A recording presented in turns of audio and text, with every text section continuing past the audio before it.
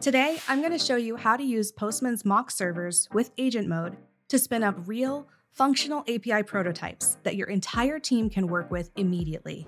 The thing about waiting for backend APIs is that it creates this bottleneck where front-end teams are regularly getting blocked. They can't start building or validating their designs because their work is dependent on the backend being in a usable state. So we're going to create mock servers using agent mode to eliminate that wait.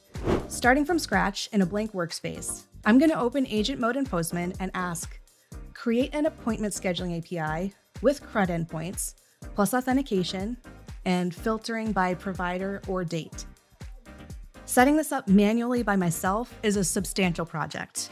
Realistically, that's a couple of focused days to hit the happy path with the basic functions, and closer to a week if I want to add validation, meaningful test cases, and things like that. So as soon as it's done thinking, I'll have a complete collection structure with all the REST endpoints: post for creating appointments, get for listing or retrieving them, put for rescheduling, and delete for cancellations. It's adding the proper HTTP methods and request bodies, and keeping everything organized. Now that my API is defined, I'll have agent mode spin up the mock server. It automatically assigns mock URLs and makes it easy to save them as variables. Since this mock API is for a healthcare clinic, it's going to have some domain-specific requirements.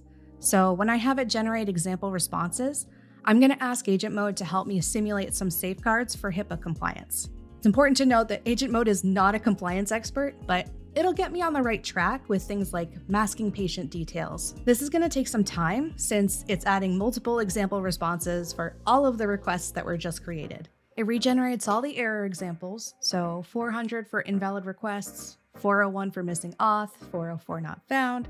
So we still have all the helpful status codes, but no private health information, which is critical for healthcare. The errors are specific enough that the front-end team still knows how to handle them, but they're general enough to not identify anyone. The next thing we need to do to make the prototype feel more realistic is to show different scenarios that the API needs to handle.